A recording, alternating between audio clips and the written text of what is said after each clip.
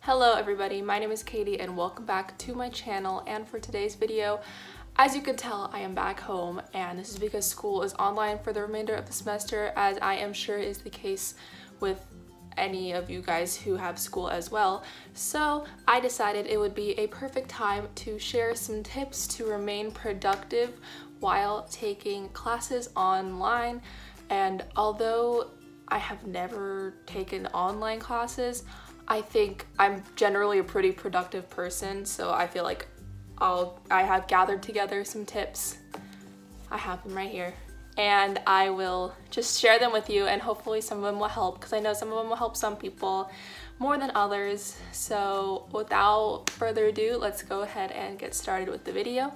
So my very first tip is to be organized, and I find that organization helps me with knowing that I'm gonna do this at this time, this at this time, and this at this time. I like being I'm a very like planned person. Like, I like plans. I know some of you aren't like that, so this probably won't work for you, but I like to plan out my days. So for example, I wake up at 8 a.m., go eat breakfast, then maybe I'll start with some homework, I'll relax a little bit, then maybe I have an online lecture I have to attend, then I'll eat lunch, you know, like just plan it out and generally try to stick to it. Make sure that it's a reasonable schedule, because if it's unreasonable, you'll start to feel very unmotivated, and that's not what you want during this time, especially when you're doing online schooling.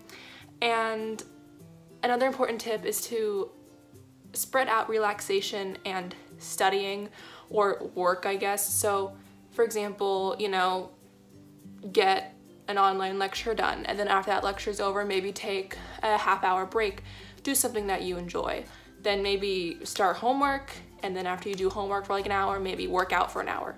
Just kind of like find that balance of what works best for you. So my second tip kind of goes along with what I was just saying, is to reward yourself. And so basically, after you complete an item off of your to-do list, I think it's important to give yourself a little reward. That way you have incentive to complete items off of your to-do list. So an example is, oh, I finished reading chapter 6 of my bio textbook, so now I'm gonna reward myself with a 20-minute YouTube video, something like that. It could be your favorite candy, it could be YouTube videos, it could be 20 minutes of playing your favorite video game, whatever it is. Just kind of reward yourself so you are motivated to finish a task. Third tip is to minimize distractions. And if you get distracted easily, I'd recommend trying to find a place in your house that is the quietest or works best for you environmentally. I know that could be hard sometimes, but if you could try to find that one place that works for you, that'd be great. Also, an important thing to minimize distractions, this is something that you can really take control of, and this is to keep distractions such as phones or other electronics away from your workstation. I'm aware that for online school you need to have your computer open, so have your computer open, but stow away your phone, stow away your iPad, stow away whatever thing that will show up and light up when there's a notification and will distract you. So get those away. And I know that there are websites and like applications you can install on your computer to block certain apps or websites. I'm not really too, what's the word, knowledgeable about this subject. So if any of you have used these websites or apps, leave some down below, because I am completely clueless on this, but I have heard of it, and I think that if you do get distracted on certain apps easily, then you can block them. I'd also recommend turning off notifications on the computer that you're using, like for example text messaging, because if you're like doing your online homework and you get a text that appears on the screen, you're gonna be distracted.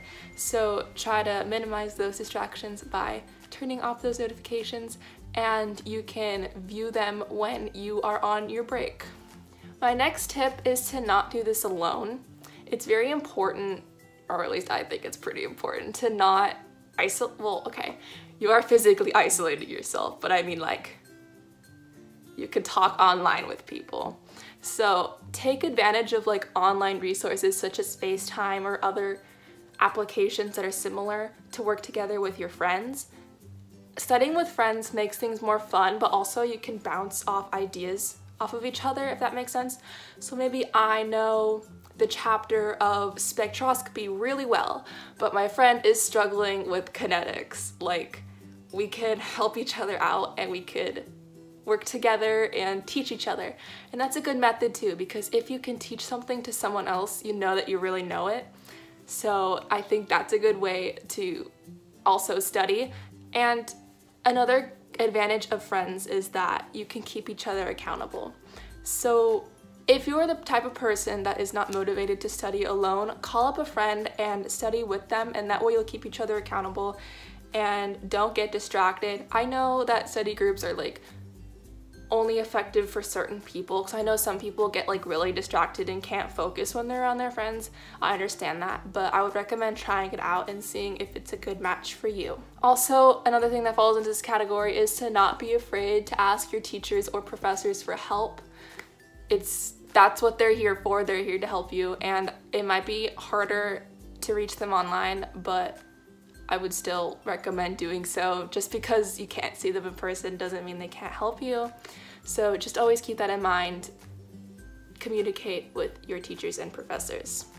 My fifth tip for you is to switch up your environment, and this does depend on the type of person you are, because I know some people who are completely fine working in one space all the time. I know other people who need to switch up their environment in order to be productive. It just depends on what works best for you. I'd recommend trying both options out if you don't know what works best for you, because I feel like if you just sit around and do work at one place all the time, like the whole entire day, that's really draining. Because think about in school, right? In school, you're walking around, you're moving to your different classes. You're walking from one class to the next, and you're getting different senses of environments. Your classes look different, your classrooms look different. And I think it might be a little nice refresher to maybe sit at your desk for a little bit. Then once you get tired of that, maybe sit outside in the backyard at a table. Just switch up your environment and see if a certain one works best for you or if the differences work best for you. My next tip for you is to exercise, and this is an important way to get a break from work. So you can incorporate this into your schedule if you wish. I think it's a great way to also relieve stress, because I feel like when you're just, I don't know what type of exercise you're doing, but if you're exercising, your mind's not thinking about school. Your body feels great, so you can put your mind to work when you're done exercising and get back to focusing on that schoolwork. And lastly, just try to always remember why you're doing what you're doing when you're feeling really unmotivated, because I know there are some days where you're just like, man, I really don't feel like doing anything. I don't want to attend this online lecture. I don't feel like doing my online homework. But ultimately, remember the reason why you're doing this, especially if you're in college at the moment. Remember your dream, your goal, and just put yourself into that mindset again and be like, oh yes, this is why I'm enduring all this pain. And if you're in high school, you're working towards building that education in order to go to a college if you wish, and that is a great foundation that you're building in order to have the tools that you will need in the future. And just try to remember that. I know it's hard sometimes, but we all have those days.